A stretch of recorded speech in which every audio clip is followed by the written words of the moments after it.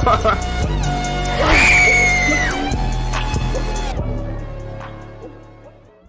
going on YouTube? It's your boy MixWind. Today we're taking a video called Why This Monkey Has No Respect for Squirrels by Hood Nature. Let's go.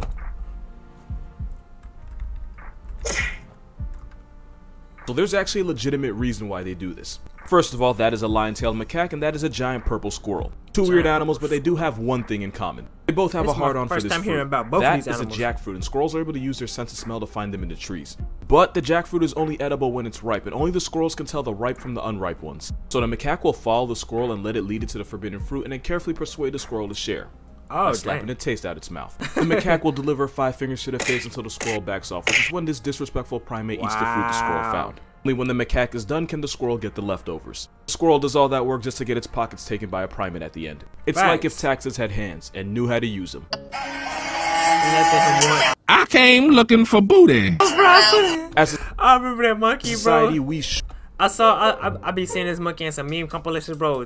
When I first started, this monkey had me crying, bro, dying laughing. Should be more afraid of orangutans. Because if this ginger-flavored refrigerator ever decides to Planet of the Apes us, we're I'm gonna ignore the fact that the biggest ones can weigh 200, 300 pounds and probably phone book rip a grown man in half. Let me tell y'all a story on why we should be more afraid of them. So at the Omaha Zoo in Nebraska, the zookeeper showed up in the morning and found 5 of the orangutans just chilling outside their enclosure. Someone forgot to lock the enclosure, so they brought them back in, no big deal. What? Except, it happened again with the zookeepers finding the orangutans posted outside like Thanos in Endgame. It just kept happening to the point where the head keeper was ready to put someone on unemployment. It's until they found out why. There was an orangutan named Fu Manchu who had found a lockpick and bent it so he could use it as a key to unlock the maintenance door. The reason it took so long to find out is because he hid the lock between his gum and lips where nobody would be crazy enough to look. Sometimes he'd free all of his friends, and while the orangutans were running around the zoo, Fu Manchu would go back to his enclosure and act innocent. It's a cute story, until you realize that the 300-pound orange Bigfoot that decides when he wants to leave could easily put anybody in the zoo and sin if he wanted to.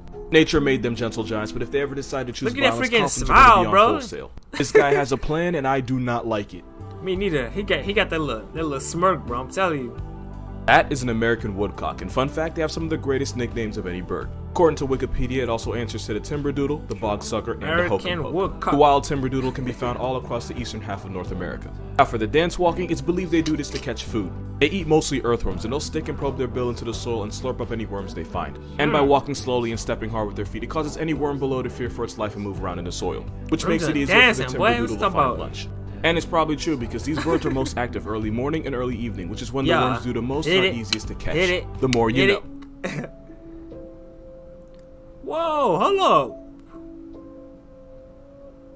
Ruthless. Was that an eagle? Yeah, this is a thing that happens. Eagles will drag and drop goats off cliffs and then let them fall to their death. That was a golden eagle, and just for the record, it can have an 8-foot wingspan. This guy is 7. Not to mention this demon Tweety has talons strong enough to break bones in your hand and crush a monkey's skull. Bro, look at sharp them claws. Not only that, but this flying Bundy will hunt full-grown deer, baby caribou, and as you've seen, goats. Problem is, goats ain't soft, and one kick could break their hollow bones and cripple the bird for life. So instead, if a golden eagle ever catches a goat slipping, first it'll grab it with those vice grips it calls feet and attempt to yeet them off the cliff, even though the goat can weigh more than they do. They don't let go until the last second, sending the goat free-falling without a parachute. It was definitely manslaughter, but by letting the goat get clapped by gravity, this feather felon gets a free meal without having to risk its own life. But goats aren't the only victim. Eagles have been known to airdrop tortoises from hundreds of feet in the air until the shell shatters on the ground below. And allegedly, one eagle turned a man into a name on a stone after it dropped a tortoise on the back of its head.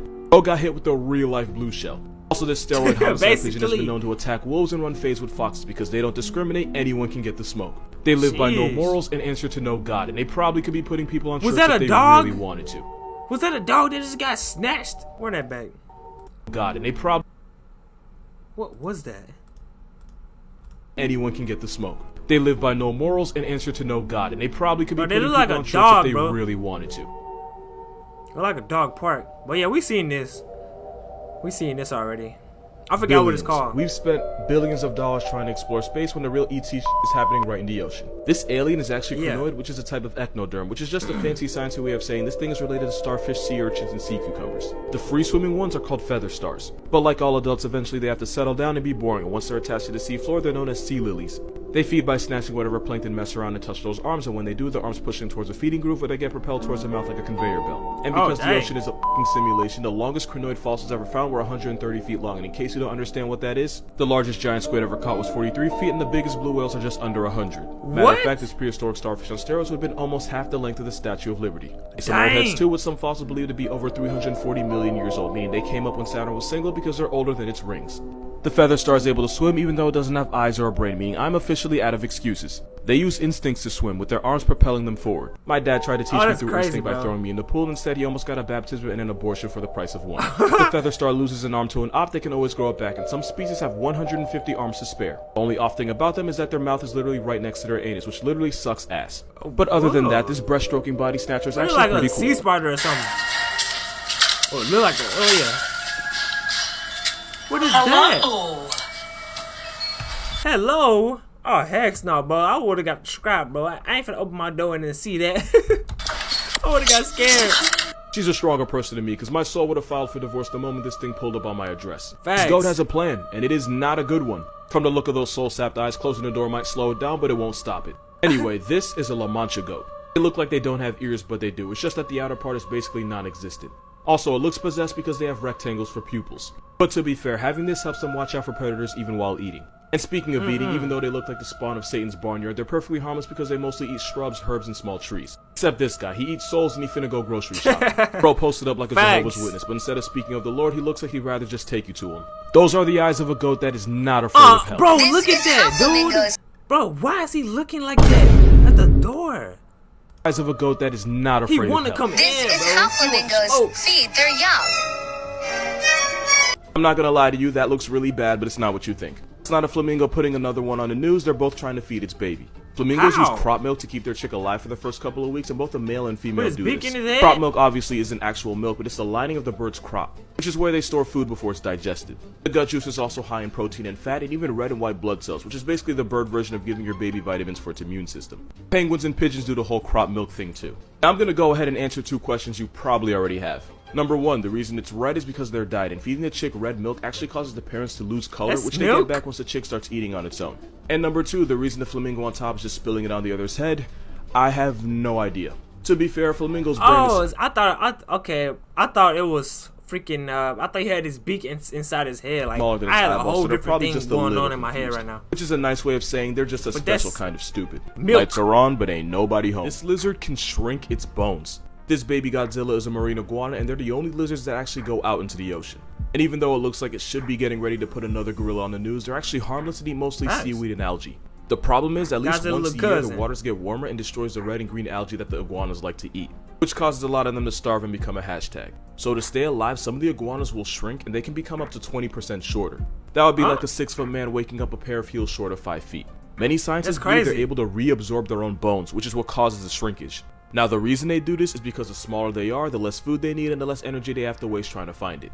Once the water gets cooler and the algae comes back, the iguana goes back to normal size. Moral of this video, we eat less to lose weight, and they lose length to eat less. Listen here, I'm about to tell you 5 things you did not know about the octopus. Number 1, you know how the man-of-war is basically a jellyfish on juice? That can have you looking like you got 50 shaded? Well, the octopus will strap up by arming themselves with the tentacles of the man-of-war and swing them at any predator or op that tries to press them. Basically using the disembodied venom arms the same way a corner store junkie might use a broken beer bottle as a weapon. Number 2, they have post-nut clarity so bad it literally kills them. After the heat-puss hits for the first time, he pretty much goes into the octopus version of dementia. Symptoms include not eating, body lesions, uncoordinated movements, and the skin around his eyes retracting. This is called senescence, and it means he falls apart from the inside until either a predator puts him out of his misery or he starves to death. Our boy Squirrel has 2 choices in life. He can either live a virgin or die a man. Number 3, octopus will throw hands at fish right in the dome piece, and with 8 arms there's plenty of hands to go around. We used to think they did this as a defensive response, but now it's believed they do it purely out of spite. Number 4, octopus will team up with other fish while hunting, and they often choose groupers as partners. They work together and reap the benefits. Sometimes the octopus will switch up enticing the fish right in the head, but now we believe they do it to keep the fish honest. It's not confirmed, but it's believed that they smack around their hunting partners to keep them in line and keep them from cheating them out of food. Who knows, maybe the octopus got screwed over by his last fish friend and works through his trauma by uppercutting his current partner. And number 5, octopus are members of a group called cephalopod, which is also part of a group called gastropods, which includes snails and slugs. Meaning Squidward and Gary are actually related, and yeah, that boy Squidward is actually an octopus. Man's got misspecied by his own moms.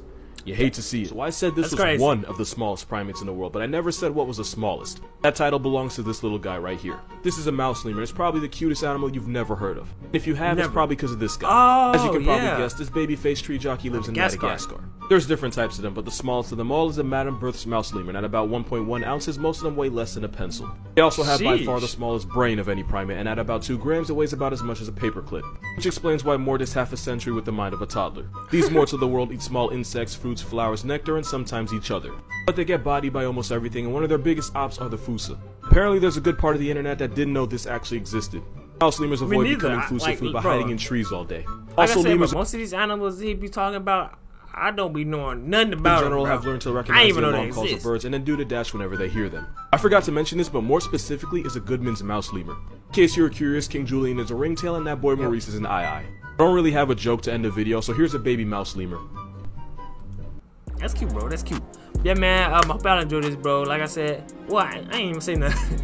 Yeah, bro. I want to start doing more gaming too, also, cause I know I do a lot of reactions. Cause I want to play games too, also. Like I don't just want to be doing reactions all the time. But yeah, man. If y'all want to see me play a game, bro, just let me know and I'll see what it's about. You know what I'm saying? If I like it or not. Or if y'all want to see it, I'll play it, bro. But yeah, man. Thank y'all for the support. I love you. I'm gonna see y'all in the next one. Peace.